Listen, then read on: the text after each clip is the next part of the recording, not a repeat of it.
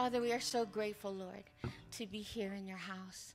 Father, we are so grateful to have your Holy Spirit flowing through this place. Lord, our hearts are open. Our eyes are open. Lord Father, we are ready to receive the word from Pastor Juanita this morning, Lord Father, that we will be able to take that word, Lord Father, and bury it deep in our hearts, Lord, that we will be able to apply it to our lives, Lord, that we will be able to grow more and more like you, as it says in the scriptures, to be going from glory to glory, to be able to see clearly. That is what we want, Lord. That's our heart's desire, Lord Father. So as we continue our worship in the Word, Lord, I ask that you help us continue in this atmosphere of worship and praise to you, Lord Father. All this we ask in the name of your Son, Jesus Christ. Amen. Amen. Dismiss the kids. The kids. If Miss Denise is going to take you down. And can I say, I feel like it's family reunion day, don't you think? It's so good to have everybody back. Jerry, we've missed you so much. Praise God that he's working in that hip and healing your body. Bruce back there, and Sarah. We've been praying for Tamara. Yes. The brain aneurysm, if you weren't here last week, their daughter had a brain aneurysm and ran into a telephone pole and has had 2 brain surgeries and now is home. Lost a lot of weight, but she's home. We're so thankful that God is working on your behalf. Audie, we welcome you back. You're welcome home. And Carrie, I didn't get a chance to say thank you for. I did say thank you, but you weren't here last week because you were on. But thank you for covering for Father's Day. Really appreciate that, and it was beautiful to have you and Dylan here. I watched it, so I really enjoyed it. And our guest from Georgia, thank you so much for coming today and being part of our family. And Sam, yes. Sam, yay, Sam. We have been praying for you and your health and for that trip upcoming, that God's favor would be. Yes, amen. So, God, we serve a mighty, mighty God. There's been, who else have I forgotten? I just love to see all of you here. Love all of you. There's been several references to our VBS, and we had an awesome time, and I do feel a little rummy, and we'll get a little more into that. You wouldn't think we had, 17 kids at the most, but we had, I think, that many leaders. There's hundreds of pictures on Facebook, but I really, really want to say thank you to Michelle and to Mark and for leading that, getting that all together.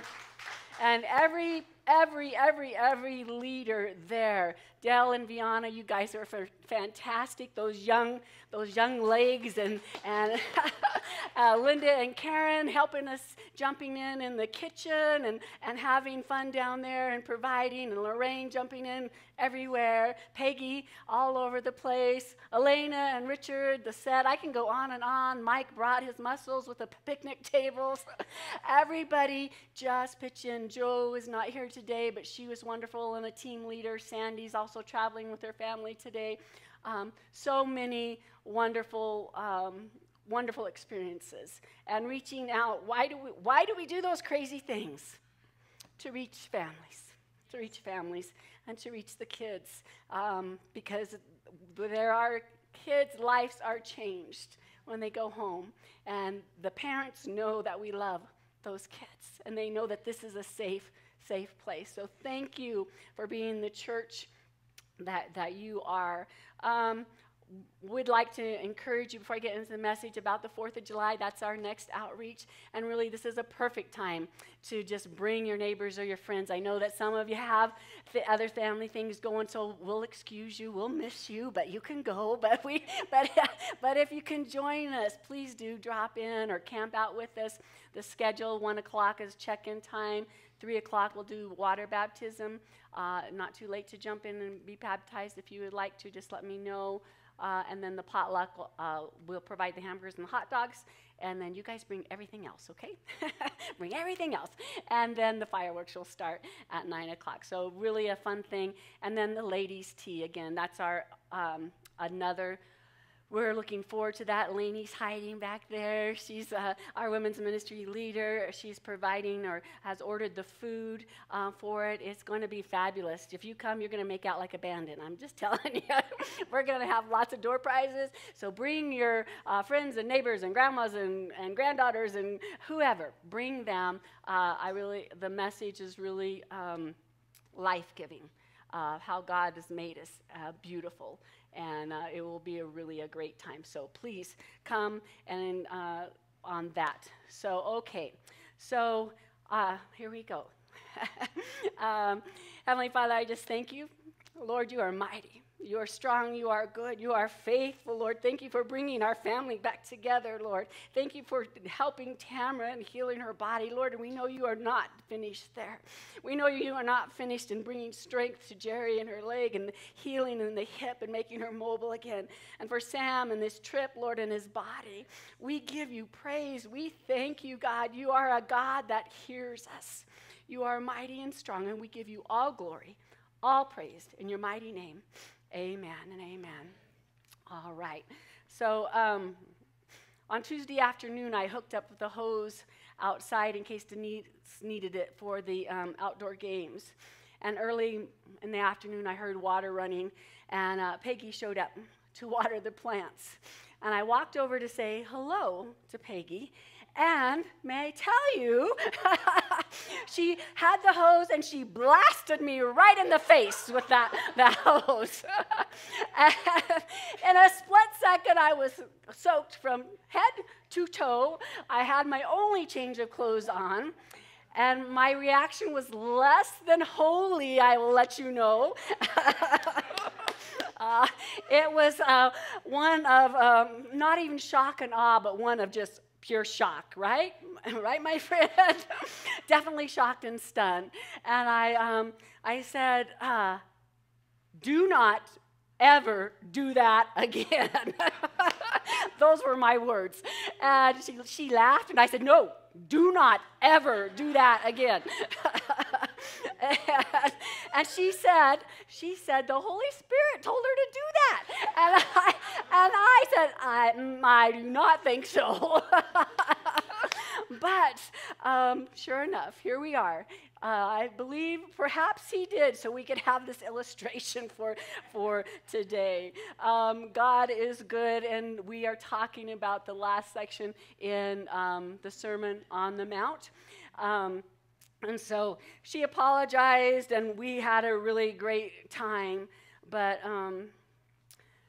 God just uses whatever, right? And that we worked hard in that VBS, and I guess I did need to laugh, even though I can laugh now, but not at the moment. I was not laughing. Eric surprised me a few weeks ago when he woke up and he said he had a prophetic dream. And I thought, what a strange thing that is. When did Eric start having prophetic dreams? And but he went on to say that he saw a deeply plowed field. And the soil was being prepared, and it was not an easy task. But the work was hard, and it was difficult, and it was being done right. And I feel that is God saying for us, this church, it's hard and it's difficult, but he's helping us. My mind went to Acts 2, 17 and 18. And the last day, God says, I will pour out my spirit on all people. Your sons and your daughters will prophesy. Your young men will see visions. And your old men will dream dreams. Even on my servants, both men and women, I will pour out my spirit in those days, and they will prophesy. Amen. So this last week was hard. We talked about that. And the week before that was hard. And the week before that was hard. Ministry can be tough. It's a delight and a joy. And this last week, Eric was gone, and I actually just was around my kitchen, and I was singing, "The joy of the Lord is my strength," and I just sang, and I did circles. I did a little Jericho march because I needed a little joy of the Lord, and I needed a lot of strength. But I am certain that I'm not the only one that ministry was tough this last week. And those of you that weren't able to come to VBS, I know you were praying. We sent out the prayer flare and said, we need some Holy Spirit here, and reached out, and God helped us. And Bruce and Sarah, you planned, and your hearts was with us. And I know that you prayed also. He uses all of us. But during that time when we were in ministry, there were several times, just like that blast in the face. Peggy said, "Welcome to VBS week." And I went, whoa. But there were other times during the week, other people got a blast in the face. It wasn't with the water, but it was the unexpected phone call from the family crisis, or something gone awry, or things or bodies not working the way they should. But at our moment of exhaustion comes the attack many times, just like the enemy attacked our Lord and Savior. He hopes to confuse us, to overwhelm us, and even plant that seed of fear and doubt. In our worst case scenarios, doubt ourselves and even our very foundation. So before we get in the text this morning, I wanted to share a little bit from about Elijah in 1 Kings 18 and 19. And you don't necessarily need to turn there, but hopefully you know the story. I'm just going to paraphrase it. But Elijah had defeated the prophets of Baal. I hope you remember that. God sent fire down to destroy the sacrifice and the altar. And then Jezebel came and threatened him, and Elijah was afraid, it says, and he ran a day's journey into the desert. He was tired and exhausted, and he sat down under a broom tree. He prayed that he might die. He said, "Lord, I've had enough. Take me. I've had enough." He lay down, and then he fell asleep. The angel woke him, told him, "Get up and eat." He did, and then he ate some more, and he went to sleep. Then the angel woke him up a second time. "Get up and eat. You're going to need your strength for your next journey, your 40 days and 40 nights to the mountain of God." And on he went, and then he reached the mountain of God, and then he took a nap in a cave. I like Elijah. I like to sleep. God woke him up there, and he said, "Why are you here, Elijah?" And Elijah said, "I've been zealous for you, God. I've served you well. And now Jezebel's trying to kill me, and I'm the only one left." Elijah was having a bit of a moment. Have you ever had a bit of a moment? God went on to show Elijah he was not alone. God was with him every step of the way. So as I explained, my week started with a blast to the face. By Thursday afternoon, Eric's text that he was called out to a fire and that he would be leaving Friday morning. He would not be here for the 4th of July as we planned to help me, and I had a bit of a moment. A bit of an Elijah moment. I'm exhausted, and now I'm abandoned, or at least I felt like it. He's leaving me with no means. He's leaving me no trailer to stay in, no place for the granddaughters to come and camp out with, no one to help me to do everything that I need done. Wah, wah, wah. It was late by the time I got home Thursday, and he was still up, sitting there in the chair, and I sat down, and I was silent. I dared not speak. I knew the poison would flow out of my mouth. He was wise enough after 35 years to let me go sleep and not pursue it. I fell into bed and slept. At 3 o'clock in the next morning, I feel him sat down on the bed, and he says, "Do you want to get up and talk?" And I thought, nope, I do not, but I will get up. So I kept my silence, and I got up, and at the end of the couch, he's one end, and I'm the other, and he said, hello, and I went, still silent. I was having a long moment, just letting you know, a long moment. After a cup of coffee, a few sentences of poison slipped out. But here's the thing. It wasn't until I was willing to surrender that my healing began. It wasn't until I walked over to Eric and just wrapped myself around him, and he thought it was a quick hug, but I was not letting go. I just hugged him, and then the silent sobs started. And I was reminded of that's how God is. When we're broken, we're tired and we're exhausted, and we push him back, but then when we come to him and we just wrap our arms around him or fall on our face or our knees, he just holds us. And those sobs are release. We release all the disappointment, the fear, and the weariness. They're all washed away. And the solid rock remains. You see, I hadn't lost my faith. I hadn't left my husband. I was weary. I was zealous, doing good things. I was disappointed. And it took a bit of a moment, a bit of sandblasting to get down to the foundation of that solid rock. Eric said a while back, he didn't know he was going to be in church today. He's getting picked on today big time. I think I may, he tells me, I think I may need to help you get the sand out of your ears. What? He says, because your head is buried pretty deep. And so today I've titled Sandblasting Foundational Truth. Sandblasting Foundational Truth. With a bit of a moment, okay? That's my tagline. Perhaps that blast of water in the face was God trying to wash the sand out of my ears, right?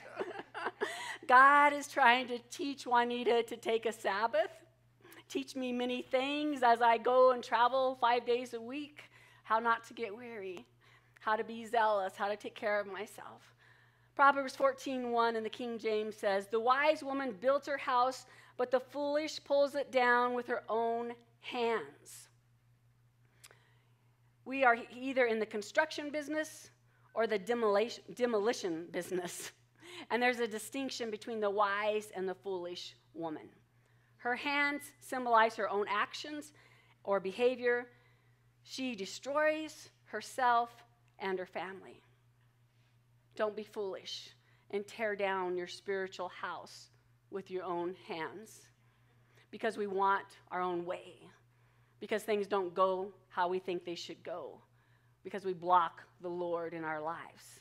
And perhaps even in our households, Proverbs 14:26 and 27 goes on to say, in the fear of the Lord there's strong confidence, and his children will have a place of refuge. The fear of the Lord is a fountain of life, to turn one away from the snares of death. So we have a choice here, the construction or the demolition of our households. We can be foolish and tear down our house with our own actions, our own poisonous words, our lack of integrity. Or the Lord tells us we can have a strong confidence in him. The strong confidence, the strong, solid rock foundation representing the fountain of life. So clear back in the beginning of February, believe it or not, we started the Sermon on the Mount, the series. But the foundation of the Sermon on the Mount started long before February in my life. If you remember, I shared with you that as a fifth grade girl, my Sunday school teacher challenged us to memorize the 3 chapters for a prize steak dinner. And the Sermon on the Mount is said to be the greatest sermon ever preached, containing some of the most famous scriptures and stories and parables. And I trust that you realize that now, and they've become familiar with you as we've studied. Jesus is indeed inviting us to a different way of life. He's joining us in kingdom. He's inviting us to join him in kingdom living, even now as we live in this fallen world. Chapter 5 started with a series of remarkable statements. Those are the Beatitudes, which are often misunderstood. And we quote them each week and celebrate recovery. Thank you, Elena, for sharing that testimony. Celebrate Recovery is indeed a wonderful ministry to all of us, and everyone is invited. But the 8 principles that Celebrate Recovery are based on the Beatitudes are called, they pave the road to recovery. And as we wrap up today is the last Sermon on the Mount. We'll hear once again the invitation Jesus gives us to the different way of life. And as the crowds gathered on the hillside beside the Sea of Galilee, Jesus spoke in his own name, on his own authority, in a way they had never heard anyone speak before. And in the final section here on the Sermon on the Mount, in just a few minutes, we're going to read from Matthew 7, and starting with verse 24. And we're going to look at the parable of the wise and the foolish builders. The parable serves both as a conclusion to the Sermon on the Mount, and the illustrates the absolute necessity of doing the will of God. That is, all the things Jesus has been teaching us these last 3 chapters. So let's read Matthew 7, starting verse 34.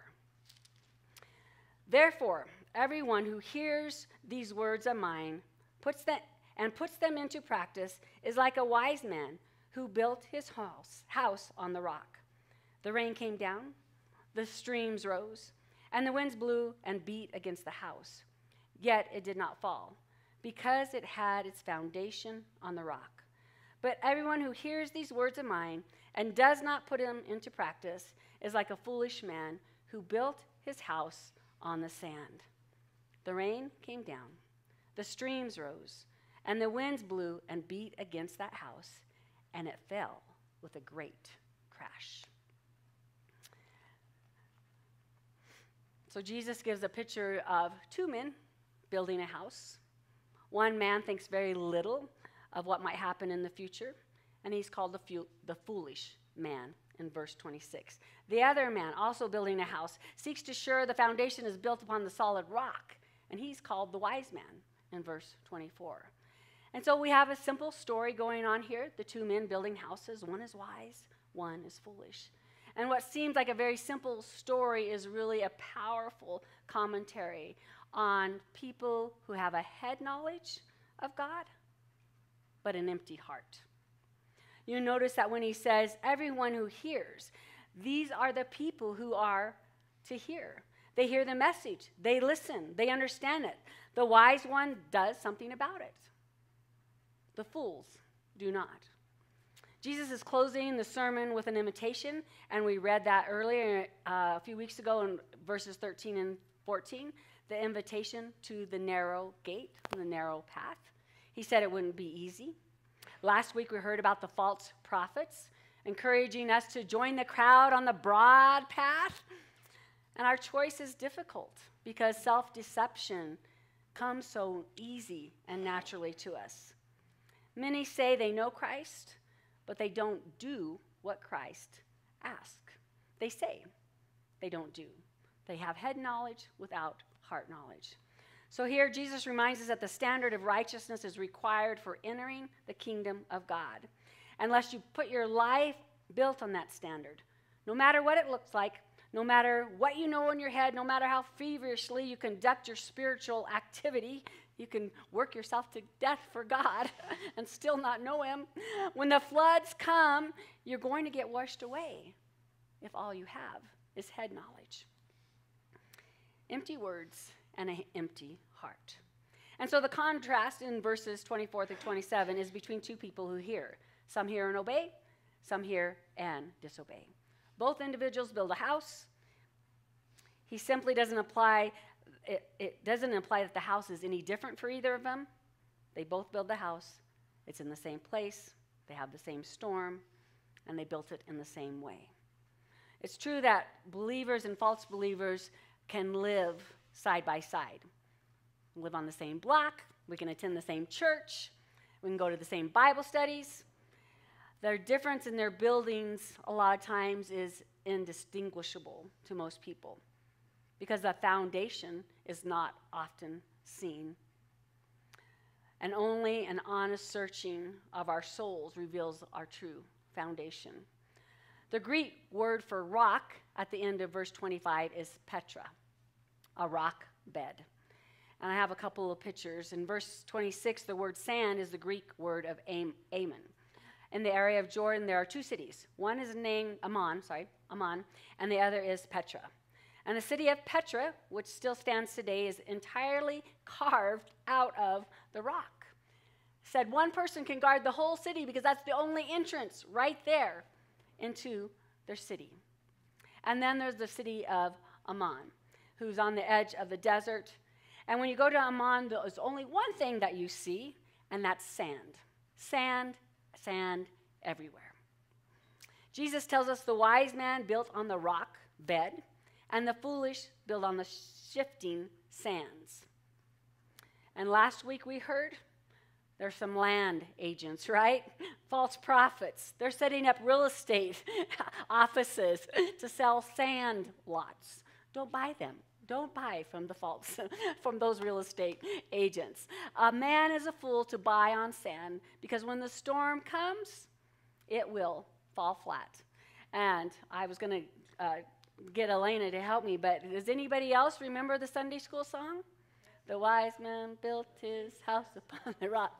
The wise man built his house upon the rock. The wise man built his house upon the rock, and the rains came tumbling down. And that says, the rains came down and the floods came up. The rains came down and the floods came up. The rains came down and the floods came up, and the house on the rock stood firm. Now, the foolish man built his house upon the sand. That's she's got it better. Foolish man built his house upon the sand, and the rains came tumbling down. The rains came down and the floods came up.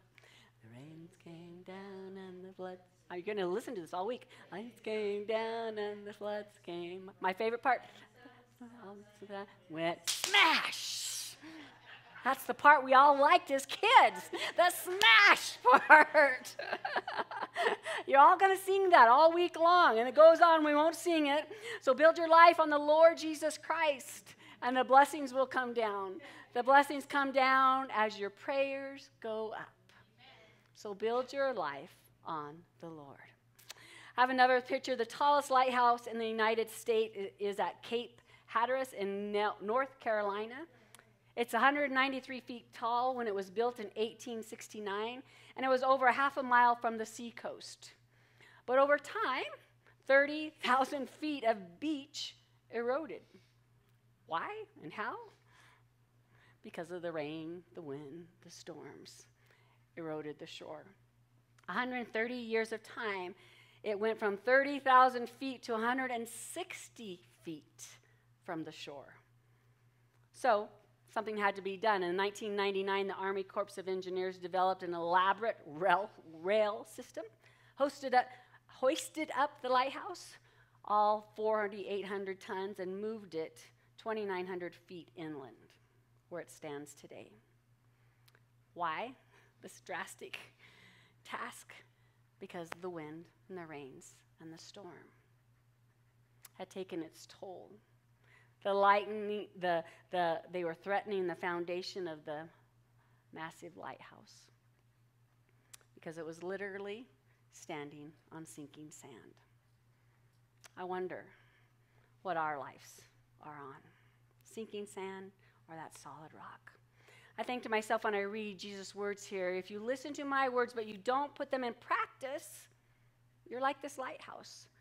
The foundation will eventually crumble. But it says, if you hear my words and do what I say, then your life will be built on a firm foundation, the solid rock. What is the rock? It's obedience to the word of God. Yes, God is a rock. Yes, Christ is the chief cornerstone. James 1:22 says, do not merely listen to the word, so to deceive yourself, do what it says. And that's what Jesus is saying here on the Sermon on the Mount.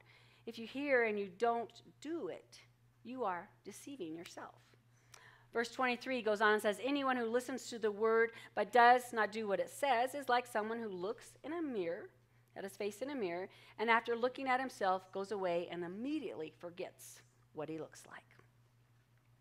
In Luke 6:47, and the scriptures may not be on the screen following, but there's a parallel message to the wise man. And it says, the wise man dug deep. He went to the rock of the word of God. He blew away the sand, the sandblaster, and he dug deep. He emptied himself of self-righteousness, self-sufficiency. He knows he's nothing. He's overwhelmed by his sin, and he surrenders to God. He went to the rock of obedience, the wise man, God's word. C.S. Lewis has a story. He says, when I was a child, I often had a toothache. I knew if I went to my mom, she would give me some pain medicine, and that would deaden the pain, and I would be able to go back to sleep.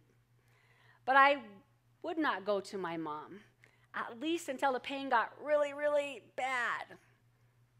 Why? What was the reason he wouldn't go? He didn't doubt that she would give him the pain meds he needed, but I knew she would do something else. What would she do the next day? Take him to the dentist. He said, I could not get what I wanted out of her without getting something which I did not want out of her. I wanted immediate relief from the pain, but I couldn't get it without having all my teeth set permanently right. And I knew the dentists, they would start fiddling around with all the other teeth that didn't even hurt yet. And they would never let me alone until they worked on all my teeth. Is God like a good dentist?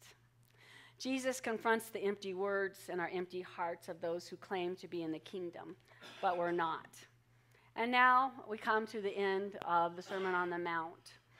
And we're going to read, it says, we wonder what the response is. Here, he's given one of the sermons, all these red letters, Jesus speaking here now for 3 chapters.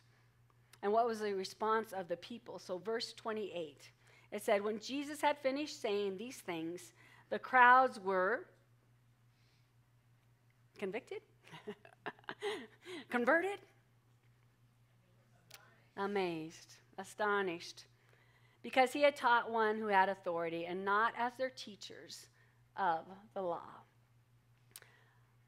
NIV version says they were astonished. And they could have used a lot of words here, in awe, amazed, dumbfounded, bewildered. If we look up the Greek word, it literally means they were struck out of themselves, struck out of their senses. Today, we would say it blew their minds. They had never heard such wisdom or thought about God as a loving Father as we heard in the Lord's Prayer, that they could pray to him in such a personal way. They spoke with such truth and yet such love. They never heard anybody speak with power and authority. They were stunned and amazed. And so what is your response? Your eternal destiny depends on your response. Have you been placing your faith and trust in someone else other than God? What have you been putting your hope in? Confess those sins to God and place your faith and trust in him alone. Receive his love and rest in his faithful presence. It must be time to end. Allow him to reveal his heart. Allow him to reveal his heart for you, that you might know the wonders and the plans that he has for you. Jeremiah 29:11. For I know the plans I have for you, declares the Lord. Plans for welfare and not for evil, to give you a future and a hope. And Ephesians 3:18 says, may you have the power to understand how wide and how long and how high and how deep is his love for you. In spite of our best intentions, we still sin. Sin, we admit and permit sin in our lives. Your regenerate spirit rises up and says, when you're having that bit of a moment, get that out of here. It's incompatible with who I am now. That's what should happen. It's not that God doesn't love you when you sin, but that sin is an unwelcome guest. It makes you feel bad about yourself, robs you of your confidence towards God. So if you sin, repent. Stand up. Walk to the man. Get on your knees. Receive God's forgiveness and move forward, stronger and wiser. In Matthew 5:25, Jesus laid down a very important principle, and we've studied it in the past. He said, do what you know you must do now. Do it quickly. If you don't, an inevitable process will begin to work till you have paid the last penny in pain, agony, and distress. Because we know God's laws are unchangeable, and there's no escape from them. The teachings of Jesus always penetrate right to our heart. Do it quickly. Bring yourself to judgment now. In moral and spiritual matters, you must act immediately. God is determined to have his child as pure and as clean and as white as driven snow. As long as there's any disobedience in any point of his teaching, he will allow his spirit to use whatever it takes to bring us to obedience. The fact that we insist on proving that we are right or have our own way is almost always a clear indication that at some point there's disobedience in our lives. Agree with your adversary quickly. Do you have anger in your heart towards someone? Confess it quickly and make it right. Be reconciled to that person and do it today. There is no heaven that has a little corner of hell in it. God is determined to make you pure, holy, and right. And he will not allow you to escape from the scrutiny of the Holy Spirit for one moment. He urges you to come to judgment immediately when he convicts you.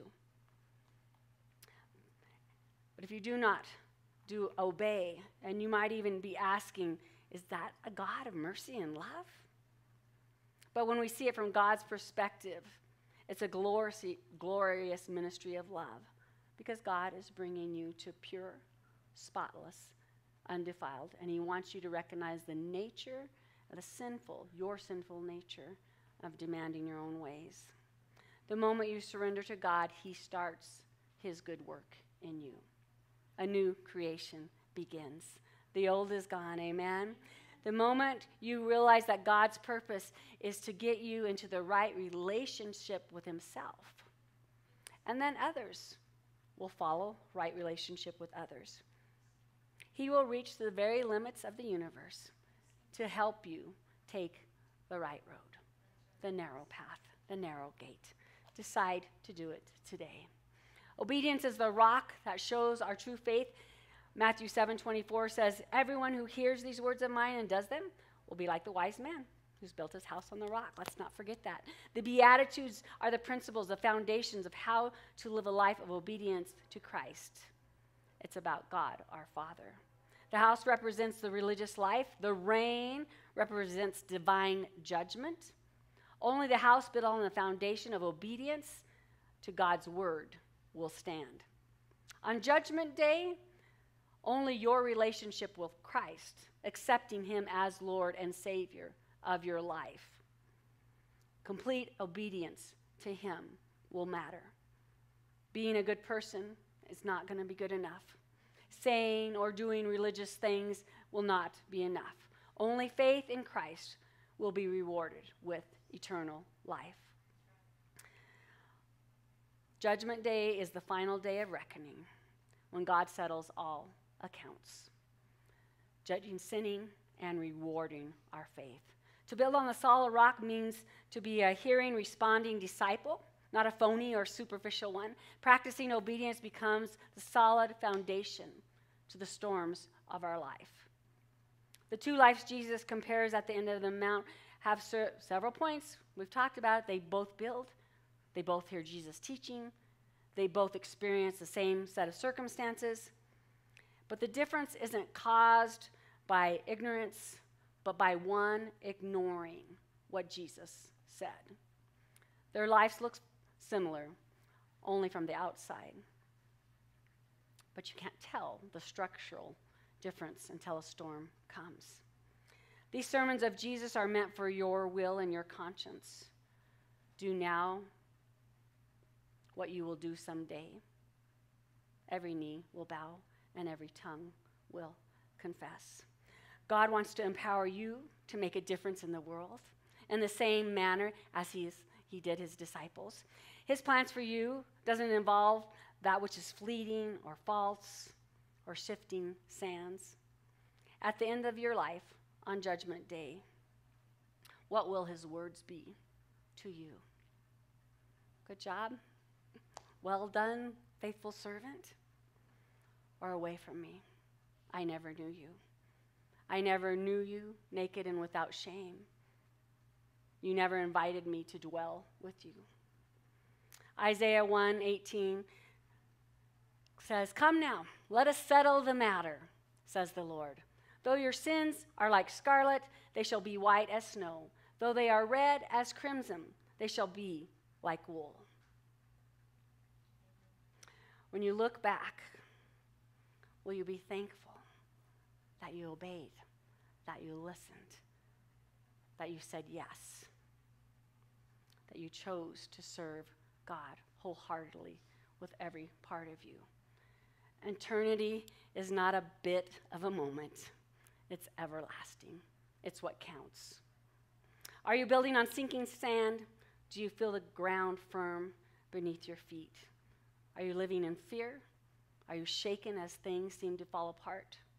Are you shut down and paralyzed and overwhelmed? Allow those answers to be indicators whether you are placing your faith and trust in God alone. The Lord is a firm foundation and the only solid place to build your trust. On Friday, I needed strength, and I was strengthening myself in the Lord. I was alone in this church house before VBS started, and I worshiped and I prayed, and then I laid it down across those front row of chairs right there. As I said earlier, Eric would woke me up at 3 o'clock in the morning to prepare to leave for a fire, and I needed a 10-minute nap. I was the youngest of 6 kids of an Assembly of God pastor, and I have memories of falling asleep at the altar many, many times. And so there was my solid rock. There was my firm foundation. I felt a little bit like Elijah sleeping in that cave, that firm foundation. You see, a bit of a moment can easily turn into sin of self-righteousness, self-pity, pride against God's will. We're not called to be perfect. We're called to be holy because God is holy. And that is not a threat. That is a promise. He's perfecting us. He's teaching us to be more like him.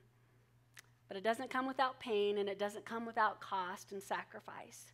We must choose him as Lord and Savior. We must choose to pick up our cross and follow him today, pick it up, follow him tomorrow, and the next day, putting our trust in him, building on the solid rock. Because all other is sinking sand. Amen. Let's pray. Heavenly Father, I thank you for your word, your strong word today, God.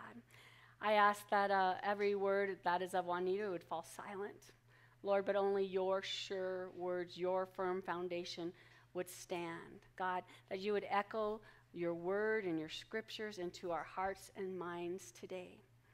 Lord, that if everyone here has said yes to you, and if not, that they would not leave here today without raising their hand and saying, today's the day.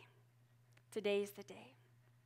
And I don't want to end my prayer without assuming that each of us have already raised our hands. Is there anyone in this church house today that says, I have yet to totally, fully surrender my life to God? If so, could you just raise your hand in acknowledgement to me, to God? He sees your hand. Amen. Heavenly Father, I thank you. I thank you for your love. I thank you for your goodness. I thank you that you speak and you chase after us and you pursue us and you forgive us with your mercy and your grace and your love. And even when we have a bit of a moment, we come running back to you, to your arms, and wrap ourselves in your love and your grace and your mercy. Be with my friends today. I thank you in your mighty name. Amen. So we're going to end a little differently today, Elena. We're going to say goodbye to our online friends. We did not have our prayer time during the service like we normally do, our prayer partners. And we're going to have a time of prayer here at the altars. So we're going to say goodbye to our online friends. If you have a prayer request, please comment or message us. We would love to join with you in prayer. We're going to have a family time of prayer. If you have a prayer request, you'll be able to come up here with the prayer partners. And if you want to pray, if you need to go, please feel free to go. Enjoy the 4th. Come see us. Thank you for joining us today.